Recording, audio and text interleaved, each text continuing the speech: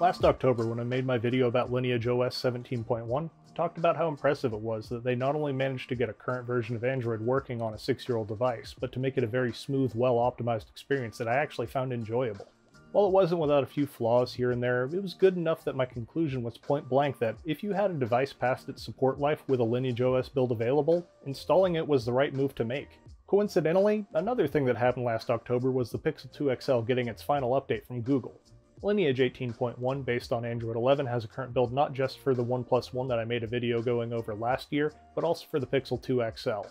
While it's not as impressive to get an Android 11 build working on the Pixel 2 XL as it is to get it on the OnePlus One, seeing as how Google themselves put Android 11 on the Pixel 2 XL, for scale, it should be noted that on April 1st, whenever Lineage launched 18.1, they did so on nearly 60 devices simultaneously. While this launch did coincide with the ending of support for many other devices, this was limited to ones that hadn't had a current build in quite some time, so it feels much more like just a cleaning of house than a conscious effort to stop supporting these devices in particular.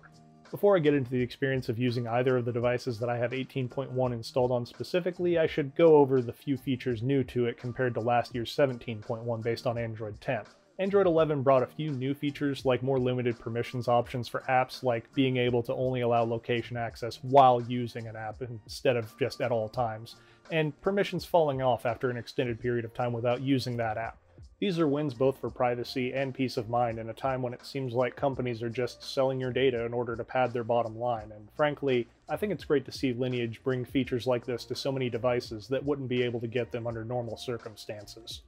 In addition to those privacy-oriented features though, there's also the addition of the built-in screen recorder. It may not seem like that big of a deal, but if you've ever had to try to explain to a relative in another state how to do virtually anything on their phone or online that they're unfamiliar with, being able to quickly just make a recording of you going through it step by step can feel a lot simpler than trying to explain the same thing through text. Along with these new features though, there were a few device-specific features that I wanted to touch on really quickly. One of my favorite device-specific features of all time was the color-changing notification LED found on the OnePlus One, and I was a bit disappointed to see that it wasn't working in LineageOS 17.1. I didn't bring it up in that video in the interest of time, given that it's a relatively minor feature, but the developer notes did mention their intention to get that feature functioning again, and in 18.1 I'm glad to see that it's working just as smoothly as it was on its original Cyanogen build with support for custom LED colors on a per-app basis.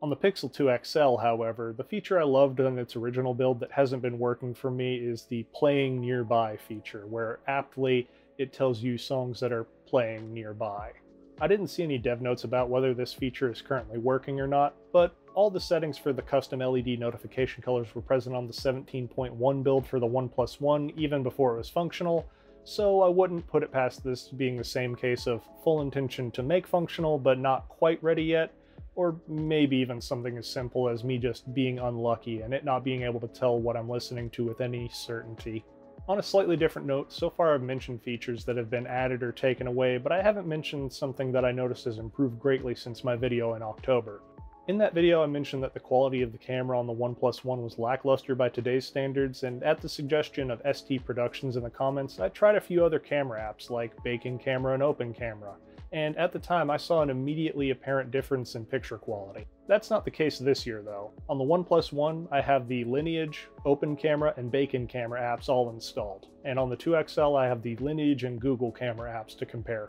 Unlike last year though, from app to app the quality of these pictures is indistinguishable from one another, so I'm not sure if that was just a case of issues with early 17.1 builds, or it having been addressed with 18.1.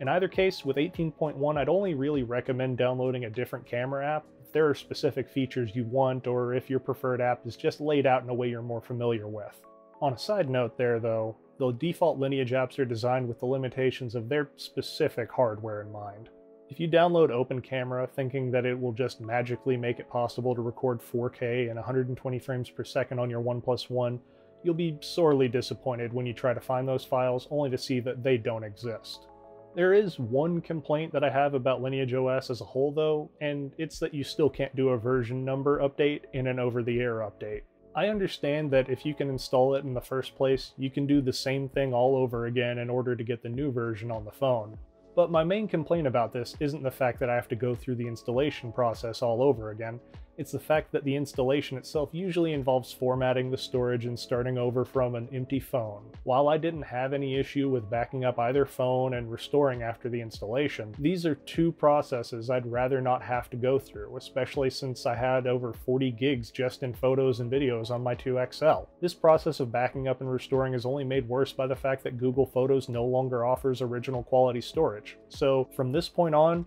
anytime you have to go through this, any photos or videos you get back are pretty much guaranteed to be lower in quality than what you started off with. I think that if Lineage made it possible to do a version number update over the air like the OEMs are able to, this would make it much easier to recommend and would greatly better the experience of using it overall, especially when it comes time to do an Android version update. I know that this is much harder to implement than what I probably think it is, otherwise they'd already be doing it.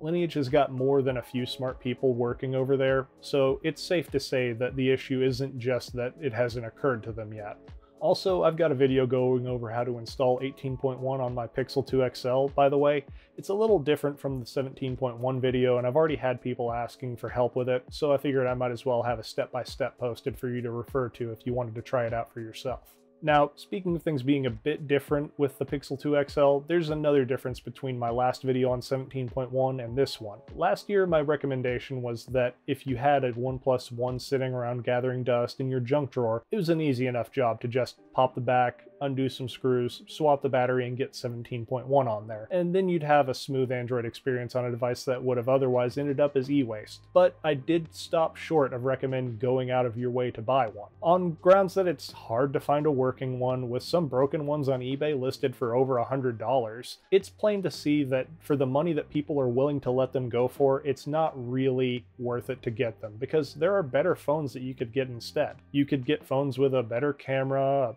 fingerprint sensor, and more powerful processors for less money. Like the Pixel 2 XL, more specifically. A quick search on Google let me know that there are refurbishers out there willing to let them go for under $100 each, probably specifically because their first-party support has ended. While the OnePlus One has a very outdated Snapdragon 801, the 835 found in the 2XL is less than half as old and still has similar performance to a newer mid-range device like the Nord N10 with its Snapdragon 690. While I know that isn't as impressive to have to compare it to a mid-range phone, the fact is that it's a phone that you can get for less than a third of the price of that device that performs virtually identically and has an aluminum and glass body instead of plastic. Not to mention that if you saw my Nord N100 review, you'll have noticed that the camera on it is still no slouch, even by today's standards. So, if you were thinking of getting a mid-range or budget device in the near future, there's actually a compelling case to buy a slightly older flagship and install a third-party ROM on it instead. Everything said and done though, one thing seems to be clear. Lineage has put a lot of work in on 18.1 to make sure that it's a smooth and well-optimized experience. They put in the effort to support devices well past when the manufacturers are willing to, and even get device-specific hardware to work as well as it did originally. Features like the custom color notification LED on the OnePlus One and the Active Edge on the Pixel 2 XL are just as seamless to use now as they ever were. In the early days of custom ROMs, I remember that the only ROM I could have installed on my OnePlus 2 didn't even have support for the fingerprint sensor at first. It's easy to overlook the work that it takes to get these device-specific features to work, and I'm just glad that there are people out there making this possible. So, from the bottom of my heart, I want to thank the community over at Lineage, with a special thanks to these people on screen right now, who are the people who maintain builds for all the devices I have running on 18.1.